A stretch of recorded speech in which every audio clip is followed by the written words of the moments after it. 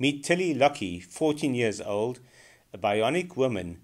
She lost her hands when she was a mere 15 months old and now wears these bionic hands, which she controls with her muscles. She was in South Africa with her sister Tia and her father Adam, and we were fortunate to spend some time with her. The in-depth interview will appear in Gadget. You can subscribe at gadget.co.za, but meanwhile, we thought we'd give you a preview of what she had to say.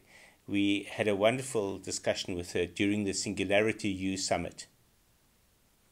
Hi, my name is Tilly Lockey. I'm 14 years old and I'm from Newcastle in England, and I wear these really cool hero arms made by Open Bionics. I had meningitis septicemia when I was a baby, and it caused me to lose both of my hands. But it's not all a sad story, because now I get to wear these amazing things and I get to travel the world talking about my experiences, my story, and basically just inspiring people to own their life and do whatever you want, because you can achieve all the goals you want. Now, what are you doing in Johannesburg?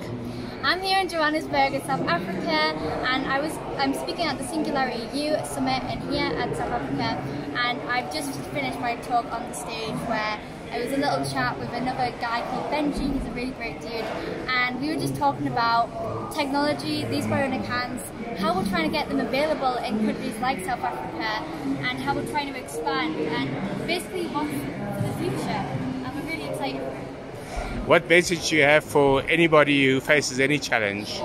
I would just say keep going, never give up. You can achieve all your goals as long as you know where you want to go, then you can go and do it. You just have to just go for it. You can do whatever you want, and that's basically all I have to say. Just you go, do whatever you want to do in your life.